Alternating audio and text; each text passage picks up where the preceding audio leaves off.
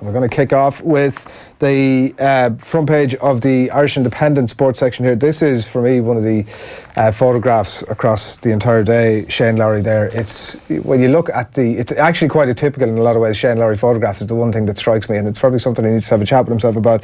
But the exasperation on his face and his body language, like I'm sure any sports psychologist would be saying, Shane. It kind of makes him what he is, though. Like you kind of... Like, he hasn't followed up any of his wins with any sort of great line of form, but he scraped into the Masters, and you're thinking, well, he's now scraped into... But it was such a big deal. Like, when he won in Abu Dhabi back in January, he was already talking about what that's going to mean for him going to the Masters. So you can imagine he's had 4 months of a lead-in, and then to go out and shoot the score he did yesterday. Like, he's... barring a miracle, like, he's out of the golf tournament, you know. So. Yeah, and he's kind of accepting of that as well, which is, like, he's... And this is why people love him, but he's so... not Rory McIlroy in so many ways. Frustrated McIlroy admits to making too many mistakes is the other line there from Vincent Hogan of the Irish Independent. And GAA rules out the use of TMO technology in championship, writes Colm Keys here, and we are coming back to that story in just a few minutes' time. The front page of the Irish Examiner sports section, meanwhile, the bogeyman, and a picture of Rory McIlroy here in action at the Masters yesterday. Rory struggles for consistency at Augusta as Tiger on a roll. And the splash across the top there as well. Single-minded, it's clear where GAA would stand on Irish Unity poll, says the GAA president, John Horan. That's in the Irish Examiner. I think you've got the Daily Mail there, Conor. Yeah, the Daily Mail lead with easy Tiger. Woods rolls back the years with a first round 70. And I think a lot of the Irish newspaper golf coverage is coloured by the fact that they probably went to print prior to, and all the guys up the top of the leaderboard were actually quite laid out, because Brooks Koepka shooting 600 par is a very, very significant development for the first round of a. If it was another golfer, you'd think, well, you know, you're under pressure, but this guy doesn't have nerves, so he could actually pull away. And the off lead from Philip Quinn, his football family lose patience with the FAI. This is more follow up to yesterday's story of the PFAI issuing a very strong statement about John Delaney and the governance of the FAI.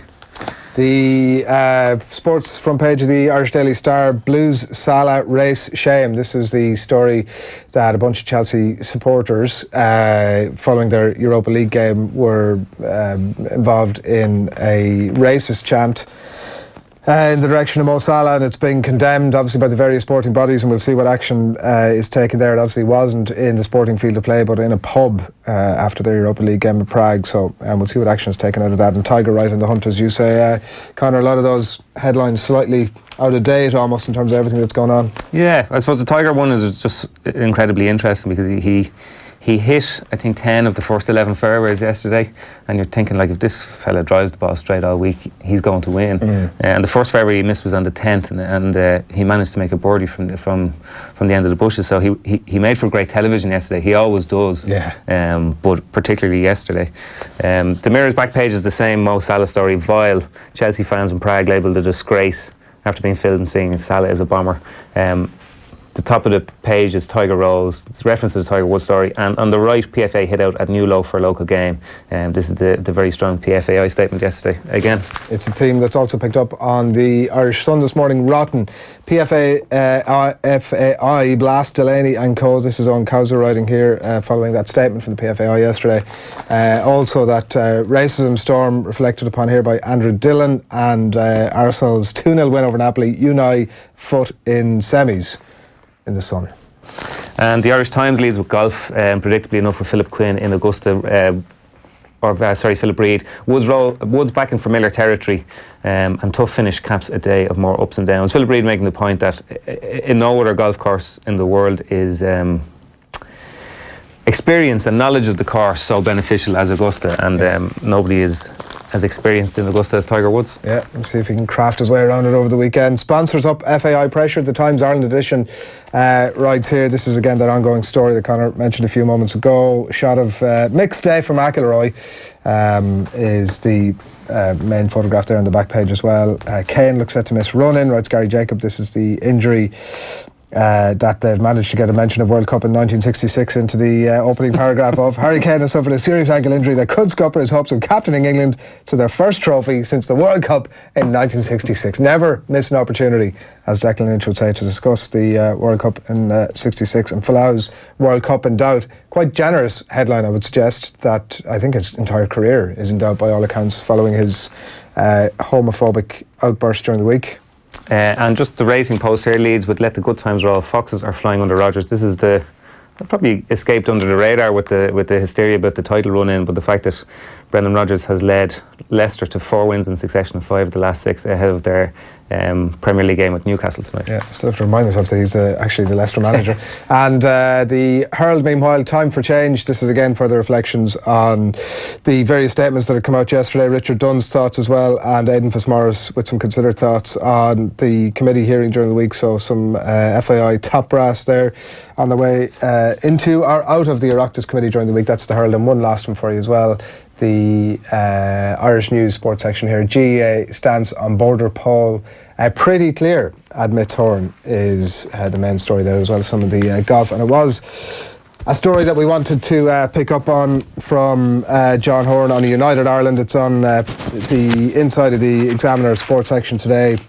This really is on the back of the statements from Jarlath Burns and from Joe Brawley as well in the last few weeks, saying that the GAA would need to back a poll, as it's described, not quite a vote, but there seems like there might be some sort of a border poll in relation to whether Irish unity could be a thing or not. Joe Brawley talks about it happening maybe at some point in the next decade. In relation to United Ireland, if or when I suppose it was to happen.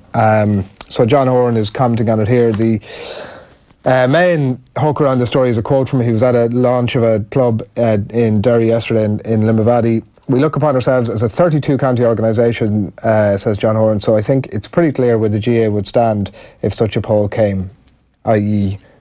they would be in support of a 32-county Ireland." How that would manifest itself, I'm not sure, and whether the GAA, I suppose, Conor, have a role to play in politics. It's an interesting one, and it's the point I think that Joe Brawley has been making repeatedly in the last few weeks, and Jarlath Burns as well, that not only should the GAA be leaning towards a United Ireland, if that is the question being asked in any referendum, they should be actively campaigning for it, or they should be at least publicly backing such a move. It's an interesting one because in the past the GAA have run a mile from taking any major political stance. If you remember the marriage equality referendum, I think David Goff, who was refereeing at Croke Park, was refused to wear maybe a rainbow wristband, or it was laces or something. Yeah, it was one or the other anyway. Yeah, and like the stance that the GAA took during that, which is an absolutely perfectly acceptable stance, was that we are an apolitical organisation. We are a sporting and cultural organisation. We do not take stances on political issues, and you can't say that a referendum on whatever the referendum is not a political issue. I understand completely what John Horan is saying. Like from an organisation that has an All-Ireland Senior Football Championship, an All-Ireland Hurling Championship, where there's so much movement around the border, it would be hugely impractical for a hard border or any sort of division or further division to come up. But to say that you're it's just an interesting one from John Horan. Yeah, because regardless of Brexit, United Ireland is in so many ways just an entirely separate conversation. But I think there are a lot of people on the island that would love an organisation like the GAA to take a leadership role. To say, well, look, if this is the question being asked, this is the way we would like to think it goes. But I don't know whether that kind of takes for granted what an awful lot of the membership. I heard Declan Bogan here speaking to Shane Stapleton a few weeks ago, and he made the point, what does the 21, 22-year-old hurler in Coola think of this? What does I think it's a fantastic question, and we're operating on an assumption that the vast majority of the GAA membership would want United Ireland, but whether that's an actual thing or not, we don't know. And obviously the constitution, or at least the ethos of the GAA, was set up with a All-Ireland, a 32-county Ireland in mind. But at the same time, what was relevant when the GAA was set up, or relevant or appropriate when the GAA was set up, may not, and most likely is not, appropriate or relevant now. I think Jarlath Burns quoted a line in the initial constitution of the GAA which alluded to the fact that it was a 32-county organisation and something to do with furthering the cause of unification. But it's a little bit like the American and the Second Amendment, the right to bear arms. A lot has happened since that was written. It is not. There's so much context and there are so many layers of there's a lot of time has passed basically, and there are a lot of people on the island that don't have very strong views on this, and a lot of them will be members of the GAA. And I think for anybody at the GAA to maybe assume to speak, I'm not saying that John Horan is now for a second, but I think it would be. It'd be quite a bold move, I think, for the. Well, I think he is. I think it's difficult, to be absolutely fair to him. It's difficult to read that statement. We look upon ourselves as a 32 county organisation, so I think it's pretty clear where the GAA would stand if such a poll came. Yeah, that's pretty unequivocal, I think, from John Horan, and it's an interesting move. It's quite bold because I think you're, I suppose the GAA is to any individual the people that they surround themselves with, So there are people in the GAA that will say, yes, of course, everybody in the GAA wants a united Ireland because they are the GAA members with whom they come into the most frequent contact. But I would imagine that there's a very big body of people in the GAA who wouldn't necessarily ascribe to that view. No, and it raises all sorts of questions about, if there was, how would you even begin to poll the entirety of the GAA community? Let's talk about democracy. So, I think that's a fascinating question. And, what's the majority that's required to decide that the GAA can suddenly be a voice for politics in Ireland? And let's say, is that 2/3 majority? So we're sort of actively deciding that we're going to alienate 30% of our membership because we've decided this is something we want to get behind. And so it raises all sorts of questions. The other thing as well is that, is that the GAA's function now? Like John, I'm sure, was asked the question. I think he was speaking in Derry, and he was asked the question, what would, and I presume he's speaking on behalf of the GAA leadership and maybe even in a personal capacity there. But when it comes down to it, if there was a vote, whether the GAA would be an active campaigner in that's probably another level again that I don't think that John is maybe. I don't think that's what he is suggesting there, because look, is it the GAA's function to campaign or to be a kind of a political vehicle? Is it an unfair equivalency that if we were sitting here discussing that the FAI, the Football Association of England, were getting involved in the conversation around Brexit, if they were siding with Remain or Leave? It feels to me it's kind of in the same sort of space. It probably is. But there are historical angles to this conversation too. I think there's a presumption among people who aren't in the GAA that the GAA will be leaning this way politically too. Well, this would be a fantastic opportunity for them to go, look, we've said before, we're not a political organisation, and we're going to stand by that. And if you're a member of the GAA that believes in a 32 county Ireland, we're with you. And if you're a member of the GAA that believes that it should just stay the way it is, we're with you. And if you don't give a shite, we're with you as well. Surely we talk about inclusivity, and it's a theme that comes up across a whole bunch of topics today. Surely that's the way to do it. Yeah, but similarly, the GAA could take a very neutral stance on the marriage equality, no stance whatsoever on the marriage equality referendum, because I don't think it's the sort of political issue that was going to mobilise a lot of members. They're not going to go to Central Council and people sit around and say, lads, why didn't we take a very hardline stance on this? Because I'm not sure how many people would have been that engaged in it at the top level. But I think there is a significant body of people within the kind of higher echelons of the GAA that would like the GAA. And this is kind of the point. This is, I don't think the GAA sitting on their hands and deciding they've no decision to make is an option now, because they at least have to decide whether they are going to be active about this or inactive, and that in itself is kind of taking a stance. Look, as you say, if nothing else, that comment this morning is going to kick off more discussions like this. I'm absolutely certain of that, and I'm absolutely certain that the next time he's in front of the media, or there's somebody of significance from the GAA in front of the media, this is a topic that's going to open up again, and I'm sure at some point or another, as you say, they are going to have to come up with some sort of an official stance on it. So I suppose watch this space is the thing. Something completely different. If you pass me over the Irish Times, they're kind of something totally different, and just one thing that we wanted to give a mention to here. It's a lot of the papers have done this kind of Augusta diary, obviously, of the various little bits and pieces that have gone in. No Kerry jerseys have made any of these diaries, by the way, which is absolutely outrageous.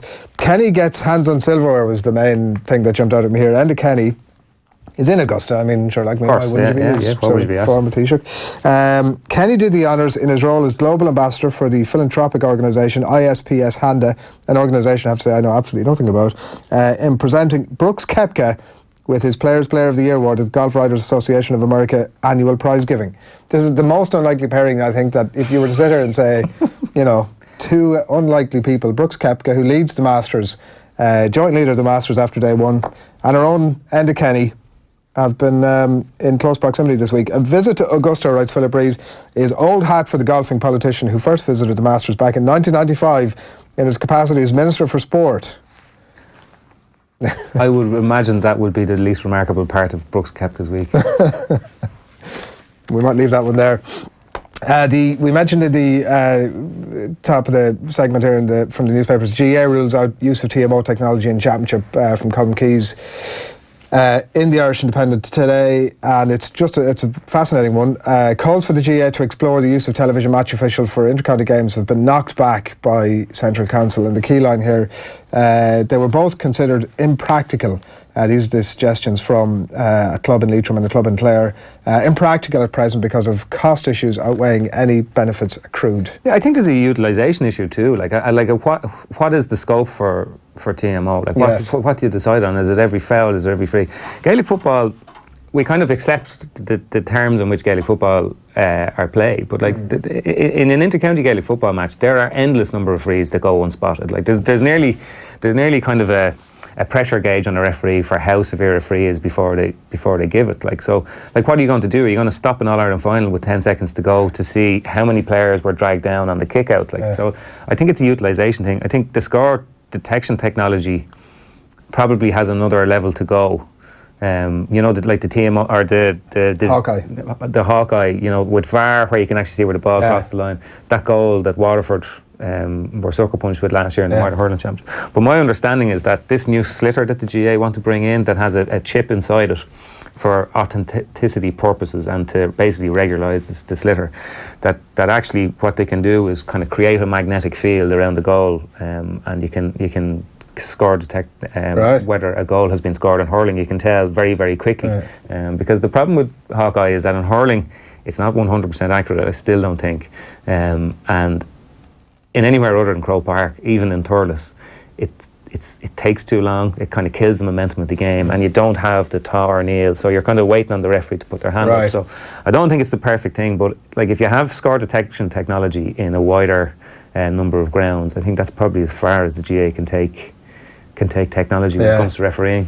Might be back to that previous conversation we were having about the technology is there. It's going to cost a bit, and while it works, while VAR, I mean, in my humble opinion, is an absolute success in football, and it's never going to clear everything up 100%, but has definitely advanced the correct calls versus the wrong calls. Even if you see a goal scored in Gaelic football and you say, well, hang on, ref, that was 8 steps. Every goal is 8 steps, But when you're about to pull the trigger in Gaelic football, the referee will give you 2 extra steps. They do.